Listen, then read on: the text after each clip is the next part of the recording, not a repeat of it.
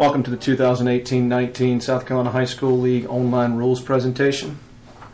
My name is Charlie Winsky, Assistant Commissioner at the South Carolina High School League. I'll be reviewing the first 10 slides which pertain to South Carolina High School League information only. At the conclusion of the first 10 slides, the Commissioner responsible for your sport will then take over and go through the rule changes that pertain to your sport for the 2018-19 school year. Contact information for the South Carolina High School League is on the first slide. Phone number 798-0120, area code of 803. We're in the office from the hours of 7:30 a.m. to 4 p.m. Monday through Friday from August through May. In the months of June and July, we are closed on Fridays. South Carolina High School League website was updated last year. It's www.schsl.org. Any information you want to find on the National Federation, you would go to National Federation website, which is NFHS.org. And all the courses that we're going to talk about in these first 10 slides that are required of coaches to take can be found at www.nfhslearn.com. In addition to the required courses of coaches, there are also sport-specific coaching courses, sportsmanship course, as well as a host of other educational opportunities at nfhslearn.com. Highly encourage you all to take a moment to look at the available courses and to take any courses that interest you or that can further educate you in your sport. Our 5 approved healthcare professionals that can return an athlete to play with symptoms of a concussion or diagnosing of a concussion: an MD, a DO, a PA, an MP, or an athletic trainer. Athletic trainer is probably the most common available to every school throughout the state during the entire school year. It's often the case you may have an MD or a DO on the sideline during a football game. In absence of one of these 5, if an athlete's suspected of having a concussion, the official is going to send them off the field and they are not to return under any circumstance. If they're sent off for concussion-like symptoms and one of these 5 healthcare professionals is present, they can test and diagnose and return to play, or test, diagnose, and sit out. But remember, in absence of one of these 5, student athlete will sit out. Remember the old saying we've used for years: when in doubt, sit them out. Don't ever risk an athlete's health over the opportunity to win a game.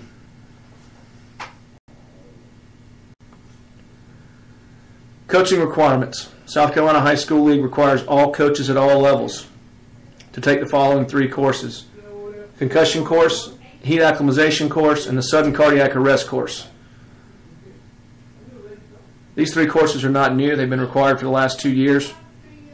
The concussion course has been in place for a number of years now. If you've been coaching for a while, you understand that occasionally these courses get updated. The concussion course has been updated for this year with some new information added to it, so it should have a little different feel when you watch it this year in some areas. When you get done with these courses, print out your certificate, give them to your athletic director or principal to keep on file so that you have proof you've taken these courses. Reminder, that's for all coaches at all levels. If they're a volunteer coach, required to take them. If they're there 1 day a week, required to take them. Full-time paid, required to take it. Middle school only, required to take these. All coaches must take these 1 time each year. These should be done prior to the first day of practice. In addition to the 3 required courses this year, all coaches are now required to be certified in CPR and AED certification. If you remember last year, all head coaches were required to be CPR and AED certified. This year, all coaches at all levels. Again, that includes volunteers, those that are there 1 day, those that are there just for games. Middle school coaches, sub-varsity coaches are required to be CPR certified, in addition to the required online courses you must view. Coaches, this is nothing new. Athletic directors have known about this since last year. We we made it known that the head coaches were required last year, but moving forward, all coaches would be required. So this is nothing new. If you have any questions on CPR AD certifications, speak to your athletic director. If you're a non-district employee and you're a head coach, reminder that you must take the Fundamentals of Coaching course in addition to all the requirements we've gone over already. Fundamentals of Coaching course can be found at NFHSlearn.com. Make sure you select Fundamentals of Coaching and select South Carolina so that you don't take a Fundamentals of Coaching course for another state. Again, when you complete that course, print your certificate out, give it to your athletic director or principal to keep on file. Okay, some general reminders for all head coaches. Beginning the 2018-19 school year, a wet bulb globe thermometer must be used throughout the year. This instrument will help determine safe conditions in times of high heat and humidity. Again, this is required. For those of you that coach an indoor sport or at different times outside of the fall, please understand this is not isolated to just a football practice or a cross-country practice or an outdoor practice in the fall. High heat and humidity could be present inside of a gymnasium with no air conditioner. It could also show itself through the winter months or through the spring, given the extreme changes in temperature that we have in our state. If you have an athletic trainer, please take a moment before your season starts to become familiar with what a wet bulb globe reading is and the options that you have when it's determined that conditions are not safe to practice full out. If you have any questions, please visit our website. On our website, you'll be able to find the wet bulb globe guidelines in the event that your reading requires you to modify your practice in some way. Again, this is a safety issue that's put in place this year in an effort to reduce the opportunity for heat stroke and heat exhaustion. Don't jeopardize an athlete's health under any circumstances. Again, for 2018-19, Rawlings balls must be used in the postseason. The only exception for this are in sports of football, lacrosse, golf, and tennis. If your sport requires the use of Rawlings balls, please plan accordingly and have balls readily available in the event you host a home playoff game. The balls should be used throughout the contest. You're responsible for making sure that you have quality balls to start the contest with. This is nothing new. We've been doing this for the last couple years. Reminder, Rawlings balls must be used in the postseason. Communicate with your opponents, your start times, your play dates, and your locations. Often, many coaches make schedules 6 to 8 months in advance. Sometimes there's coaching changes at schools. Often people make changes inadvertently in their schedule without notifying everyone. So prior to your season starting, please take a moment, communicate with all of your opponents, head coaches, and athletic directors to verify that you have the correct play date, start time, and location. A number of issues throughout our league in the last few years where schools have shown up at different locations to play each other, where simple communication prior to could have avoided any conflicts the day of. So take a few minutes, communicate, and get it all squared away. Coaches, don't rely on other coaches, your peers, coaches other schools, coaches in your region to answer questions about the league. If you have a question about the league as it pertains to the rules and regulations, the bylaws, or the Constitution, or the brackets, ask your AD or principal first. If he or she does not know the answer to your question, have them call us. Remember, the only interpretation that's the official interpretation comes from our league. We've had a ton of changes to our bylaws and regulations in the last few years. Many times coaches who've been coaching for a number of years don't recognize all the changes that have been made and may lead you down a wrong path inadvertently. All coaches are responsible for knowing what is in the South Carolina High School League Handbook, make sure that if you don't know the answer to a question, you ask your AD or principal first. If they can't answer the question, have them call us. And remember, all official interpretations come out of our office. Continue with general reminders. Make sure your officials have clean, secure dressing facilities, optimal space to move around. The biggest thing is that they're clean and then they're able to be secured during the contest. And if you have a contest, please make sure that you have some sort of security opportunity for the officials to get escorted back to their vehicles or out of the stadium or facility. That security could be an athletic administrator or an administrator at your school or your game manager in the event you don't have uniform security available. But you need someone to be able to help escort those officials to a secure location and then to their vehicles when the contest is over. This day and age where parents and fans are increasingly becoming vocal about their displeasure for officiating, we don't need any situations where officials are being bombarded post-contest because security was not offered. Social media. Remember, negative comments about officials, other schools, other fan bases, or the South Carolina High School League will not be tolerated on social media. If you have a school account, whether it's ran by a student or ran by a parent or ran by a school employee, that makes these negative comments, and you will be responsible for those comments as a school.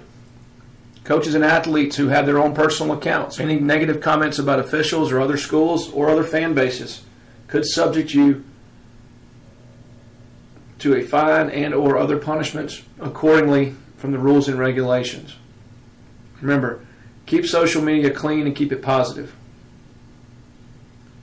Living Clean Weeks. Our Living Clean Weeks initiative we started 3 years ago. This will be the third year of this initiative. We have 3 weeks, one in each sports season. You can see the dates here in front of you. Our goal for these 3 weeks is that we're ejection-free statewide and that each school participates in a community-wide cleanup. On the ejection-free piece, the idea here is that you spend time as a coach leading up to the week in your season that's ejection-free, really promoting the importance of positive sportsmanship and being ejection-free. Our goal is that every school in the state will go through that week without an ejection of any kind. The second piece to the goal is a community-wide cleanup. We want our schools to be intentional about their efforts in their community to help clean up their community. We certainly don't discourage you from going to the elementary school and reading to students, opening car doors, doing canned food drives, gathering clothes for the homeless. But those are not community-wide cleanups. Community-wide cleanups would entail cleaning up your school grounds full of litter, finding someone in the community who needs help restoring their property, participating in a Palmetto Pride event such as Adopt a Highway. Combine these two, and schools that combine ejection-free and community-wide cleanup with their athletes are determined a gold school for that week. If you do one of the two, you're determined to be a silver school.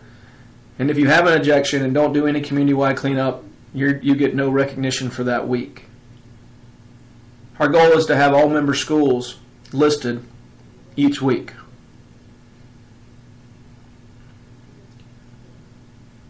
Okay, an update for you is that for those of you that are familiar with our system, Planet HS, that handled all of our eligibility, pitch counts in baseball, transfers,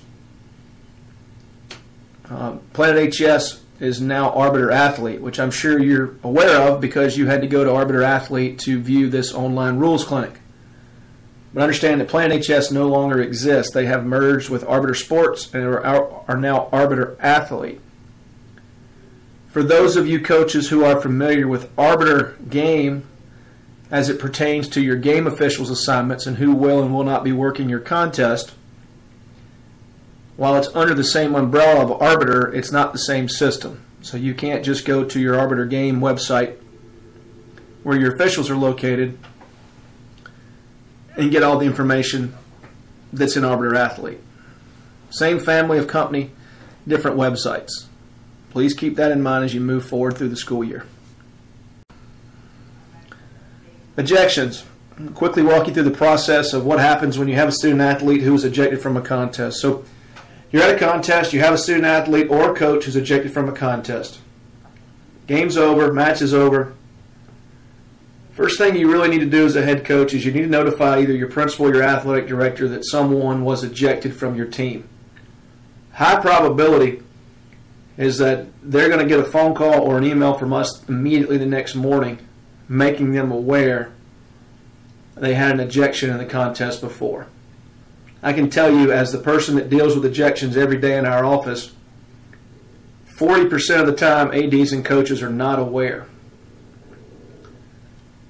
Do yourself, do your schools favors by making your AD and or principal aware that you had an ejection during the contest as soon as your contest is over or first thing the next morning. Schools are required to submit the form for an ejection by noon the following day. In absence of you submitting a form, we don't have anything to go by from the school side. Too often than not, schools will call and say, we were waiting to see what the official said to turn our report in. That's not how this works. We need to know your side of it and the official side so that we can best come to a decision. We don't need to know your story after you read the official story. If you know your student athlete was guilty of an ejectionable offense, just say, I know they were guilty. They deserve to be ejected. It's not going to cause more punishment than they already were going to get in the first place. It just makes the whole process a little bit easier on our end. When you write your reports, make sure you report facts, not opinions. Video everything. There's no excuse in this day and age not to have video. Almost every sport uses technology of some sort to practice or record stats or to record keep. It takes little to no effort to set up a video camera and record a wide angle of the entire field or court during a contest. Instruct your videographers. Don't turn the camera off. Keep it running. Football coaches. Biggest problem we run into every year is that camera operators, as soon as the player that has the ball is tackled or the play is blown dead, videographers stop the play. Understandably, you want to be able to cut your video so that you don't have one play that lasts for 4 quarters. But tell those videographers to allow for 2 to 3 yards of separation of every player before turning off the camera.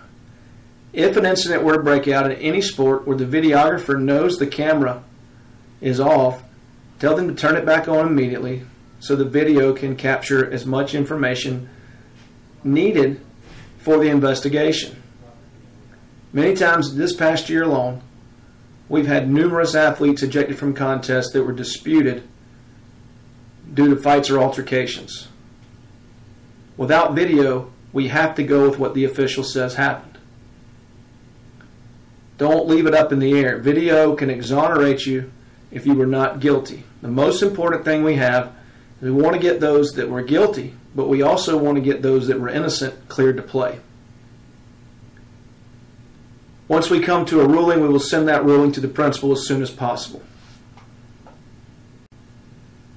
Okay, piggybacking on ejections, remember the penalties for an ejection. If you're a coach and you're ejected, whether you're a head coach or an assistant coach, you're ejected during the regular season or the postseason,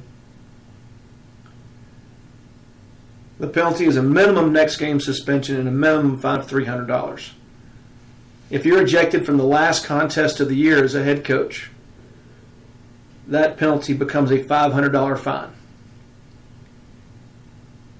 Coaches, again, being the person that deals with ejections on a daily basis, I can tell you, once you've been ejected by an official, however rightly or wrongly you feel it was, the best thing you can do is walk away.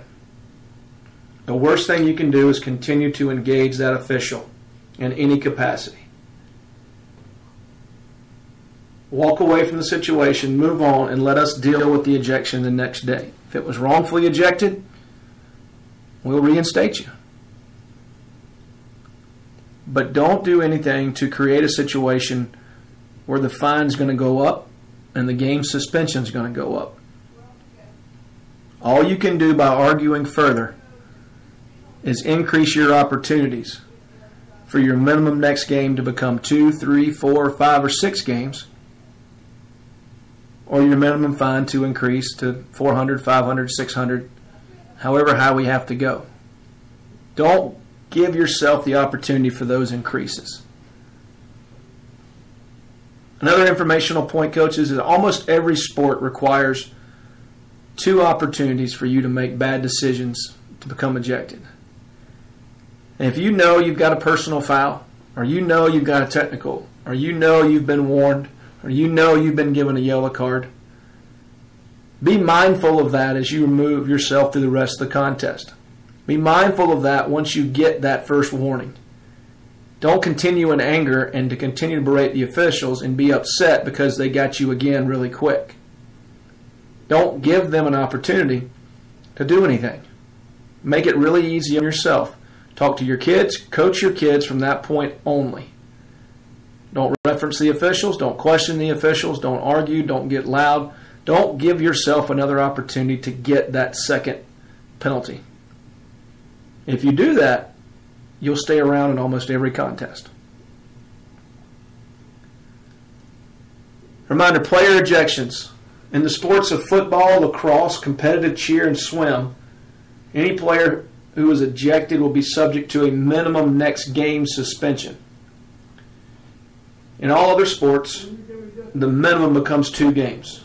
Again, football, competitive cheer, swim, and lacrosse is a minimum next game. In all other sports, it's a minimum next 2 games. Remember, that is the immediate next game and the immediate next 2 games. Sometimes timing is unfortunate for our student athletes. The next game may be homecoming. The next game may be senior night. The next game may be the semis and the state finals. Timing is unfortunate. The decision to be unsportsmanlike was a choice the student athlete made. Unfortunately, choices have consequences. When they choose to be unsportsmanlike, the consequence comes with game suspension. Remind your athletes, those are the minimums. We've had a number of issues this past year where student athletes were using profanity and disrespectfully addressing officials. This is not going to be tolerated by our office or the league. Student athletes who are using profanity towards the officials will get more than the minimum. Make them aware. Do not disrespectfully address a game official and do not use profanity towards a game official. We would not allow a student in a school to use profanity towards a school administrator with no consequence. During an athletic contest, the official is recognized as the authority figure on the field or court. We will not allow them to use profanity or disrespectfully address game officials. Reminder, coaches who are ejected, you must leave the visual confines immediately and not return. Visual confines does not mean you walk and stand behind the bleachers where you don't think you can be seen. You leave where they can't see you, period. Athletes who are ejected may remain in the bench area for the remainder of the contest. Don't ever let an athlete be sent to the locker room unattended. Athletes are allowed to remain in the area unless they become a further distraction, at which point the official could ask you to remove them from the bench area. But athletes who are ejected may remain from the bench area. Further, athletes who are suspended because of their ejection may be on the sideline or in the bench area of the games they're suspended, provided they are not in uniform.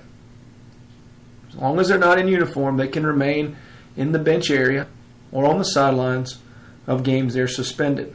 If they're in uniform, remember they are considered having played in the contest. Coaches and athletes, remember you are not cleared to play until our office has cleared you to play.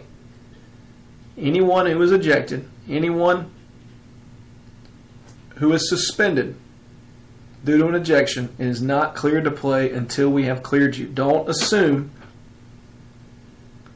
that it's going to be voided or overturned. If you've been ejected, they sit out until we've cleared them to play.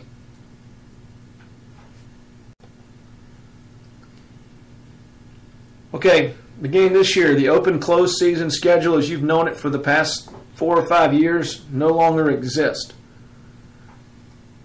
South Carolina High School League had a sports season review committee composed of principals and athletic directors across each classification.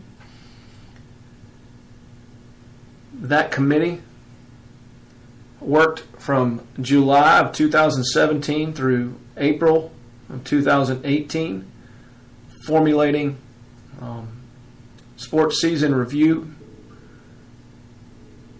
proposals. Part of that proposal was the open and closed season practice schedule.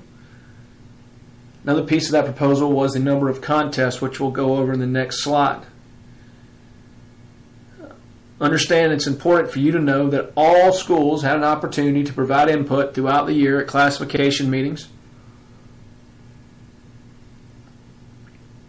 Our classification gave each member of the Sports Season Review Committee an opportunity to share with the classifications what they were doing, what options they had decided or come up with at that point in time. And every AD had an opportunity, and every principal had an opportunity to go back to their coaches and share this information to get feedback.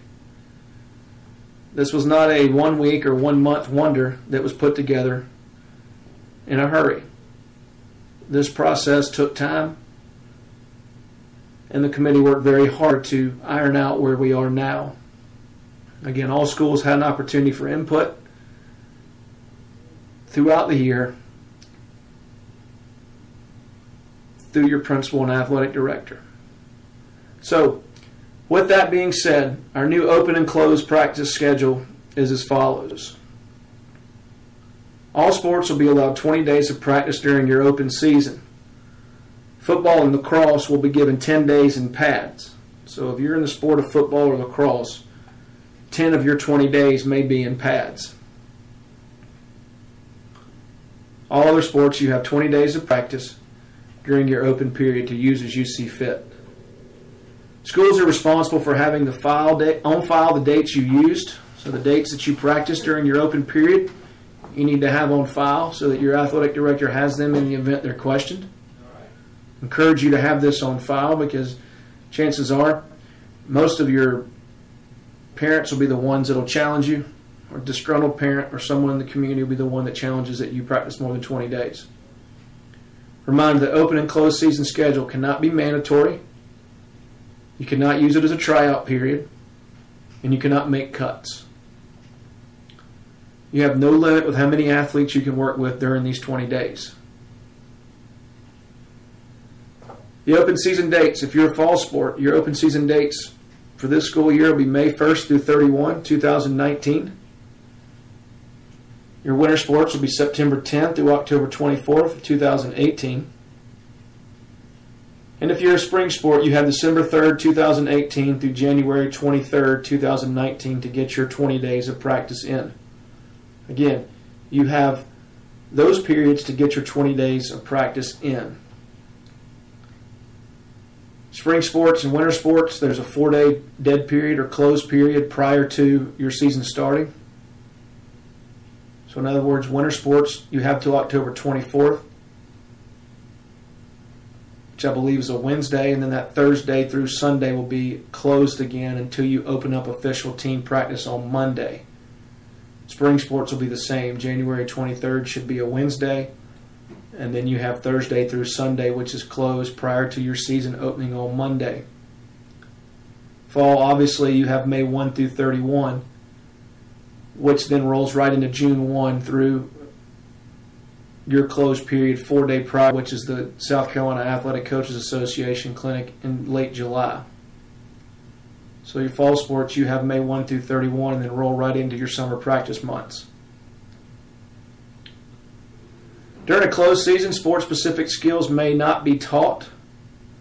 Only strength and conditioning programs can be ran during closed seasons. Now remember, strength and conditioning can include agility programs provided they're not sport-specific skills. The change to the open and closed season practice schedule will have no impact as it pertains to the 75% rule for outside teams. So there's no change in your ability to run an outside team provided you follow the 75% rule. I'm getting a lot of calls on that from coaches in the first few months of this coming out.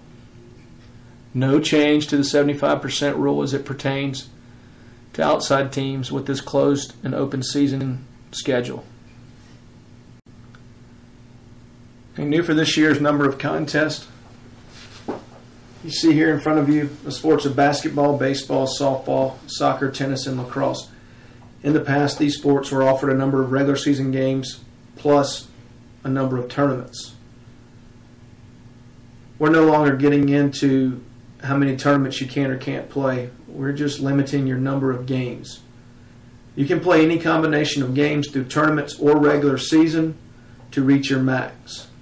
I'm a basketball coach and I want to schedule 4 tournaments that have 4 games each and play 10 regular season games.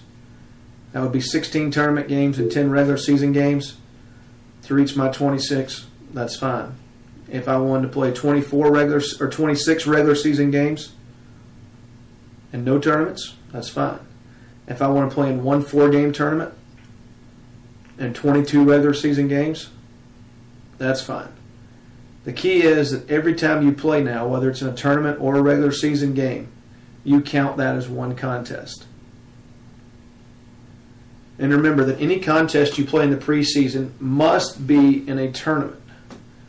And that contest counts towards your total number of contests. So if you play in a preseason tournament for 4 games in that tournament, then you would subtract those 4 games from your total number. That would leave you with 22 games to play during the regular season. You cannot play a regular season game or a single game prior to the official start date of your regular season. Any games played prior to that official start date must be played through a preseason tournament. And remember, those games count towards your total number of contests. An athlete is limited to the same number of games as the team. So there's no combination that an athlete can exceed playing the max number a varsity team can play. Example, a 9th grader who plays softball would have 24 games. They could play at JV and then come up and play 2 games at the varsity level.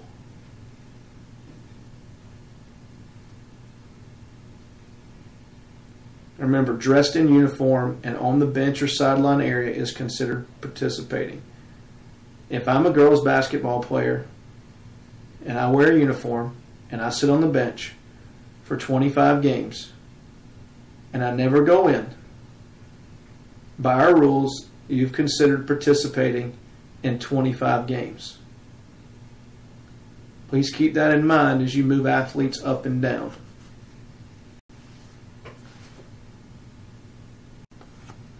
Brackets. I want to take a minute to kind of walk you through how brackets come to be.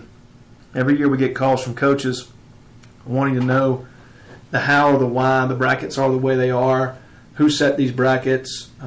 Sometimes there's a misbelief that we set them in our office, so we'll take a minute to walk you through how brackets get to be brackets. First of all, by rule, brackets for the state championships are to be set by the commissioner. However, our commissioner currently allows each classification to structure and organize their brackets as it pertains to that classification. In other words, 5A gets to determine how many qualifiers from each region, what those region matchups in the playoffs will look like, and who will be designated the home team throughout the playoffs to the semifinals. Each classification has the same opportunity to do that. So 1A through 5A has the opportunity to determine who qualifies, what those matchups will be in the playoffs, and then who the designated home team will be. Understand those brackets are set for a 2-year period. They're set based on realignment. So those brackets are set in for 2 years. Brackets from this year should be different from the brackets that we see next year. The only thing that our office sets are the dates. With that, reminder that games must be played on the original scheduled date by the bracket. Should both teams agree, you can always move a game a day early. You can never move a game back for any reason unless it's a weather-related reason that causes us not to be able to play the game due to weather.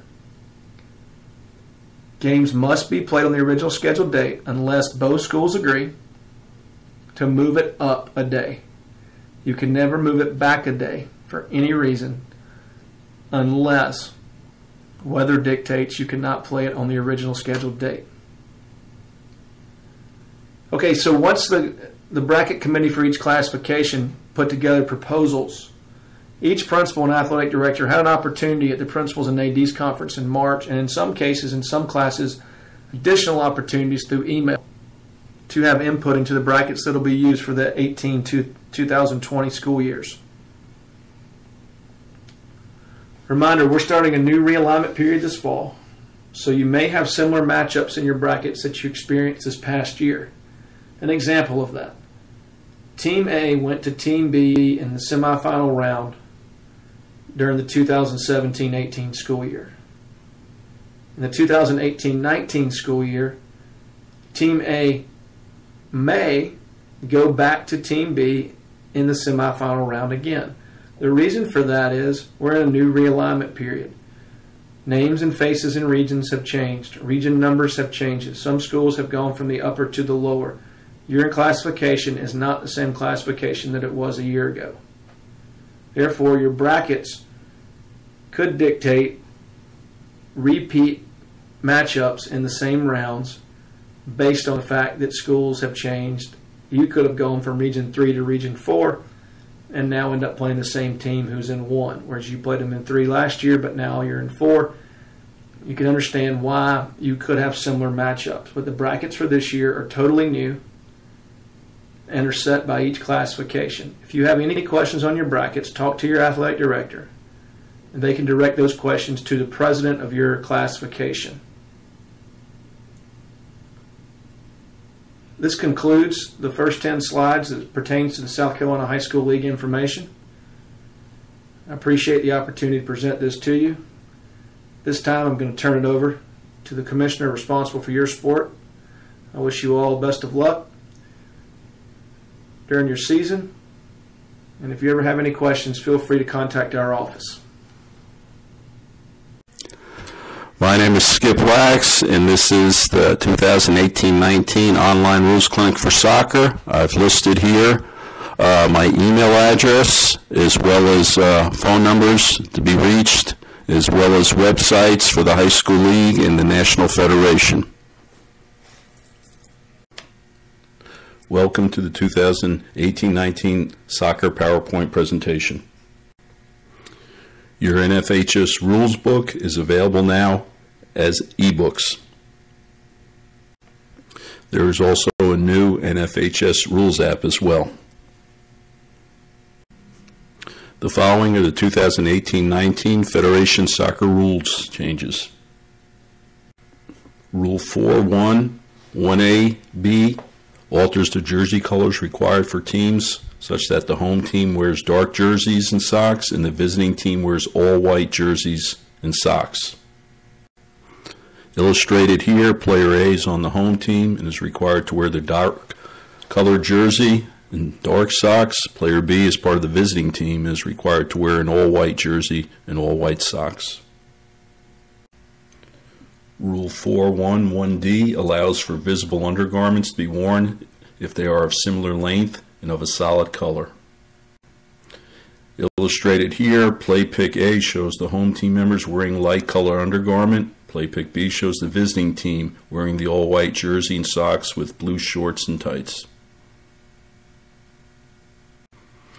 Illustrated here in play picks A and C are examples of undergarments that would be illegal, whereas play picks B and D show examples of undergarments which would be legal. Rule 4.2.10 allows for state associations to permit the wearing of head coverings or wraps if criteria is met for medical, cosmetic, and/or religious reasons. Illustrated here in play pick A and B, both items would be legal and will require appropriate documentation showing state association approval to be allowed. Rule 8.1.2 allows the kicker on a kickoff to be in the opposing team's half of the field to make the kick. Illustrated here, the player taking the kickoff may be on the opposing team's side of the field to start the kickoff. All other players must be on the designated side of the field for their team. Rule 11.1.4 clarifies that a player in an offside position who becomes involved in an active play must be penalized. Illustrated here, A2 is in an offside position when A1 plays the ball. A2 runs from the offside position into her own half of the field and plays the ball. A2 is offside as she was in an offside position when the ball was played. The restart for offside is an indirect free kick taken at the spot where A2 touched the ball. Rule 12.8.1f, 12.8.1.5, 12.8.2d, and 12.8.2d 3 and 4 clarify the penalty for a player who denies an obvious goal-scoring opportunity. 12.8.1f, 15, misconduct. Player B1, while attempting to play the ball, trips the attacking player A1 in the penalty box, denying an obvious goal-scoring opportunity. The referee awards the opponents a penalty kick, issues a caution to B1.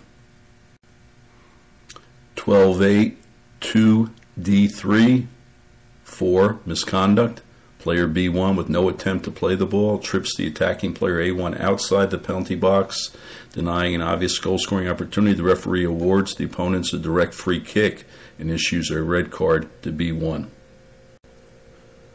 Rule 13.2.1j provides a penalty for a player or players, coach or bench personnel who enters or leaves the field without permission from an official and interferes with play or an official.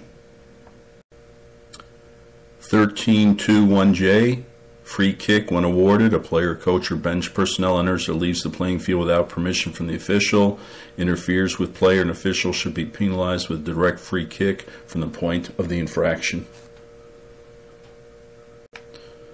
Rule 13.2.3 provides for a penalty for a player, players, coach, or bench personnel who enter or leave the field without permission from the official and does not interfere with play or the official. Illustrated here, the referee should blow the play dead at the appropriate time and award an indirect free kick to the opposing team at the point of the infraction. Rule 18-1G defines the deliberate act, which provides guidance for interpretation of rules that contain the word deliberate or the phrase deliberate act. 18.1-1G definitions of deliberate act. Illustrated here, a deliberate act is one in which a player chooses to act regardless of the outcome of that action. The following are the soccer editorial changes for 2018-19. Rule 4.2.4 clarifies that a religious medal or other religious items must be taped to the body. Illustrated here, again, players are allowed to tape to their bodies under the jersey religious symbols. The following are the points of emphasis. Denying an obvious goal-scoring opportunity. The penalty associated with a player who denies an obvious goal-scoring opportunity has been amended in an effort to make the penalty better fit the infraction. Now, when a player commits an offense against an opponent within his or her own penalty area, which denies an obvious goal-scoring opportunity, and the referee awards a penalty kick, the offender is cautioned if the offense was an attempt to play the ball. Formerly, this player was disqualified and penalty kick was awarded. In circumstances where there was no attempt to play the ball, the player is still disqualified. In evaluating whether there has been an obvious goal-scoring opportunity, officials are encouraged to consider the following: distance between the offense and the goal. The offense must be near the goal. General direction of play. The attacking players are generally headed toward the goal. Likelihood of keeping or gaining control of the ball. The player must have or be able to get control of the ball in order to score. Location and number of defenders. Not more than one defender between the attacking player and the goal.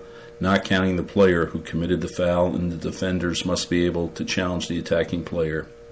If any of the above considerations are missing, it is not an obvious goal-scoring opportunity. Illustrated here again shows a case where the penalty associated with the player who denies an obvious goal-scoring opportunity has been amended. Again, when a player commits an offense against an opponent within their own penalty area which denies an obvious goal-scoring opportunity and the referee awards a penalty kick, the offender is cautioned if the offense was an attempt to play the ball. Excessive player substitutions. Concern has been expressed in situations where teams make excessive substitutions toward the end of the game in an effort to waste time. According to Rule 3-6, a referee has the discretion to stop the clock during the substitution so that this time is not lost. Further, the referee may consider this unsporting conduct, and a caution may be issued to the coach of the offending team.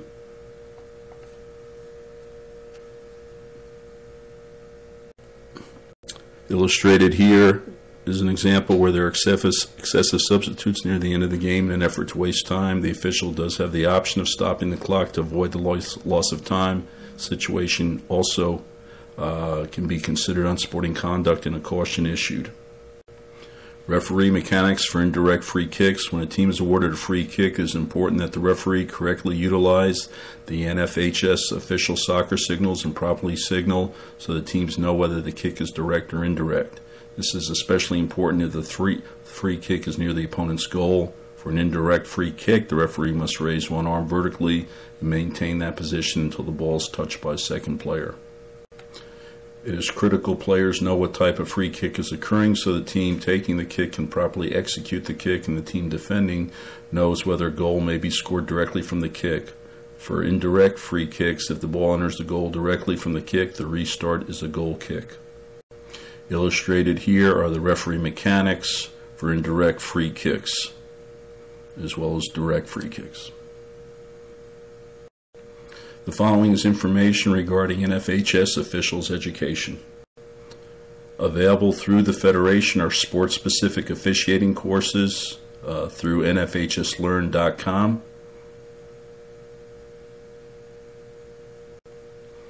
NFHS officials' education sport-specific courses are offered in the following sports: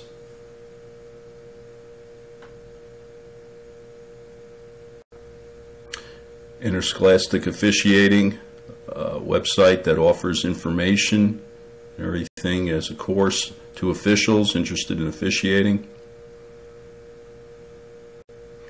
An additional resource is the new NFHS video library. Another resource is the NFHS Official Association Central Hub. The following is additional information for the NFHS Learning Center. The NFHS Learning Center is professional development for all coaches, officials, administrators, parents, students, performing arts. NFHSlearn.com has free courses on a variety of subjects that could be of benefit to all. This concludes our online rules clinic in soccer. Thank you and have a great season.